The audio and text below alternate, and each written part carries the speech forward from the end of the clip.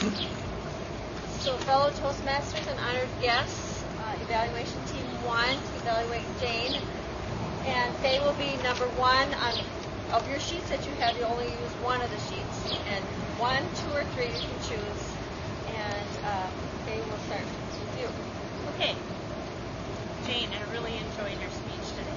I personally think it's a challenge to be able to craft stories and jokes that talk about a dear friend like Sheila that are humorous and yet without coming across in any way mean. But I think that because you know Sheila very well, and it's very obvious that you were experienced to do a good job matching the jokes to Sheila's personality, you did a really good job. Since Sheila by nature tends to be slow and quiet, you focused on that a lot. You took the common phrases that we're all familiar with, slow as a turtle, quiet as a mouse, and did a very nice job of tying that into Sheila's personality. Talking about Pokey Pinocchio was really I like that a lot because I like alliteration. So Pokey Pinocchio was very, very useful for me. You also talked about a lot of other things that we could relate to. Being slow, being quiet. You talked about her memory not being the greatest, which I forgot what you said about that because my memory is not the greatest either. But it was very good, and it was quite obvious to me that Sheila enjoyed your roast of her. I could hear her laughing, I could see her smiling, and really enjoying what you said. So you did a nice job of making it humorous and pleasant to listen to. I believe that the audience also found your speech very enjoyable. I heard a lot of laughs throughout the entire audience. I think your jokes were effective, and I especially liked the story that you told near the end about the directions, where she gave the directions and you still got lost, and your reference to the blind leading the blind. I think that was kind of a step out of your box to say that because of the fact that Sheila is blind, but you did it in a very nice way, and I think everybody in the audience really enjoyed it a lot. I did enjoy your conclusion as well.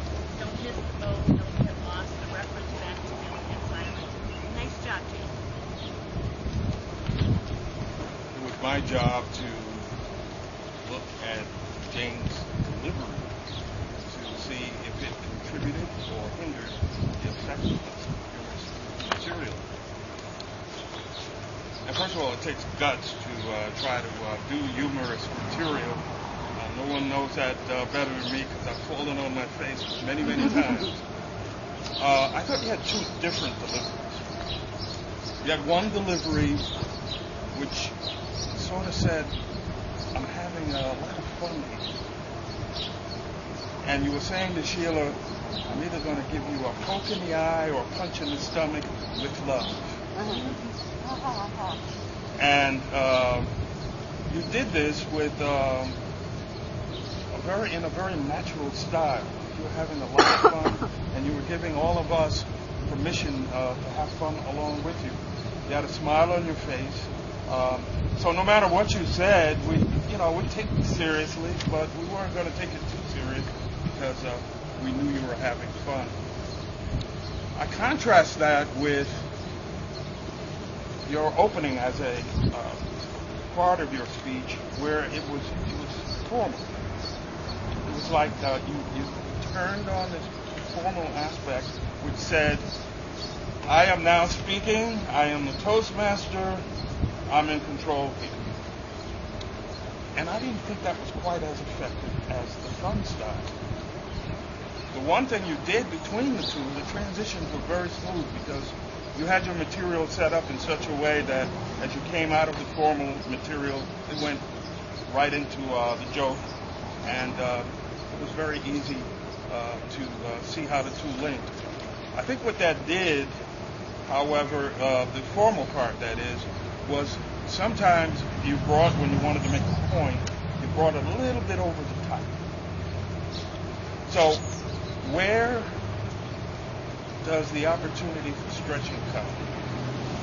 That comes from I think, a mixture of the two styles, because I don't always see that fun style, Jane, and it's very natural for it. It just is natural. And if you take that natural part, which may be a little stretch for you, and put that into your formal part, I think you have the opportunity for a tremendously engaging style that may be a new direction for you. But I think as a fun part, and I think you tend to take yourself seriously, but you're fun. And you are having fun there, and I think that will work for you very well. Good speech. Thank you. Jane, I was going to be looking at the vocal variety and body language, and just to kind of take off from what Perry was saying, the fun side was great to see, so don't let your hair down, because actually it's really cute like that. So your vocal variety was something that we don't normally hear very often, because you are very quiet and reserved. So when you came up and you started right with, you were looking for someone that was in the Christian groups that, you actually were very loud and saying, I do. So that got her attention right away. You also, when you were talking, you had some sarcasm.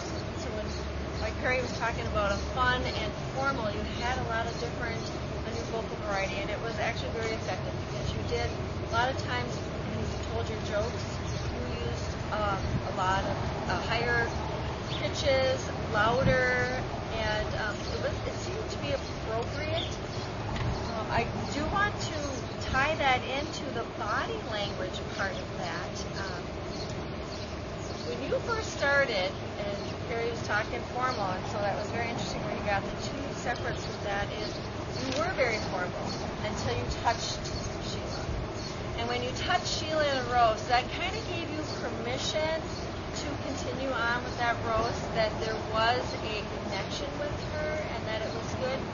I would have liked to have seen more touching with her, and sometimes that's used as a means of, like, I'm really sorry, I'm going to say this kind of thought process, but and so that you really are friends more. I mean, you did touch her a lot, but maybe a little bit more would have been good. You really, I know you wanted to get away from your notes, and so I think that might have been part of your body language negative, where you had to, because you did step away out front, and you had a gesture where you would tie this in with vocal variety, where you would clutch your fists and you'd tighten your knees and you'd bend over, and then that would be a way to speak louder.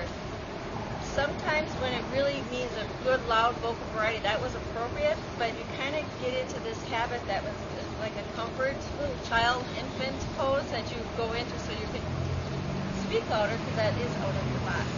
So kind of pay attention to your body language when you use your vocal variety a little higher.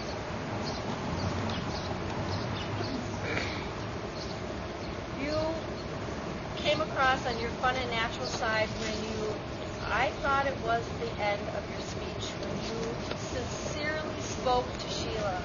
I've known you for 16 years, and you looked at her, and you drew us into this. I thought it was the ending, and it would have been nice to have put that at the ending. Then you continued with a couple more. But overall, you did really well. Your body language, your connection with Sheila was very apparent, and we totally enjoyed it. So from this now we have Jane's response. All the evaluations that helped me. Speak louder, please.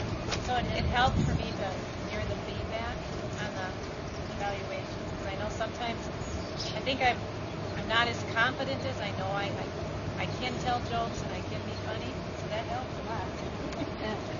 It's with the kids, teaching the kids too. So your feedback really is going to help stretch me more in Toastmasters. I just have to come out of that comfort zone. Just do it. Your ending to the conclusion too that I should have ended. Just said those things that were our funniest memories, and then at the end, so that all helped. It's all going to help me stretch me more. Thank you very much. I knew I would get good at it. We always do it Saturday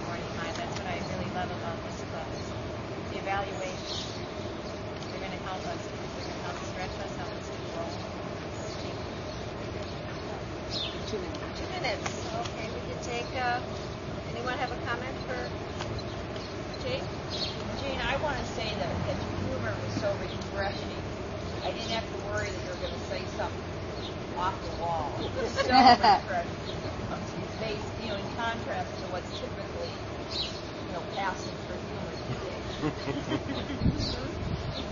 Anybody else? I enjoyed the little kid jokes. Yeah. I like little kid jokes. I get them.